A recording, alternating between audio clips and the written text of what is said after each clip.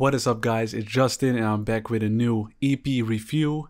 This time around I want to talk about Julian Norton, better known as Juno. In May Juno released the 6-track EP called The Loved Ones and he's already back with a new one. This time around it's a 3-track EP called Open Your Moirai. So get comfy because we're about to dive into my review of Juno and his EP Open Your Moirai.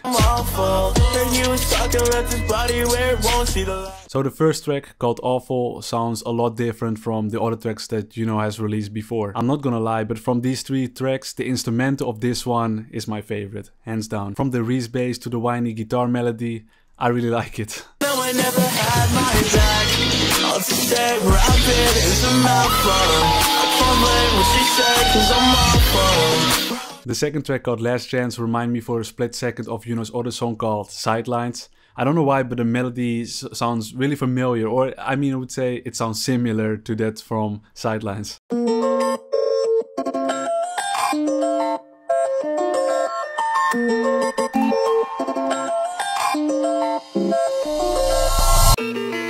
Everybody looking at me from the sidelines. Every day I have this feeling that I might die.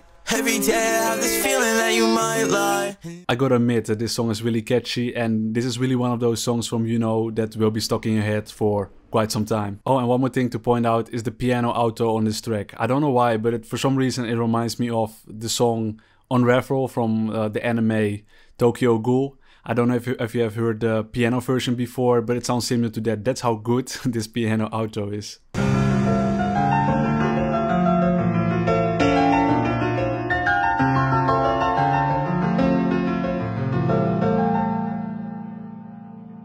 The third and final track is called Falling, and in my opinion it was also the most underwhelming track of this EP.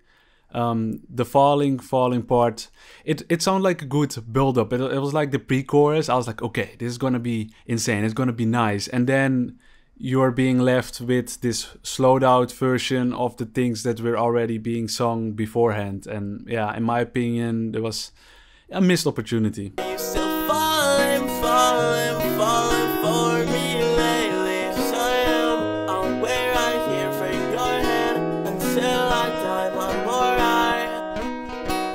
Yeah, like I said before, it was really a missed opportunity because I know for a fact that Juno can make hard-hitting and catchy choruses for his songs. In conclusion, Juno released a 3-track EP, which in total has a runtime of only 5 minutes. Like I said before, the first 2 tracks were really strong and Falling was really underwhelming.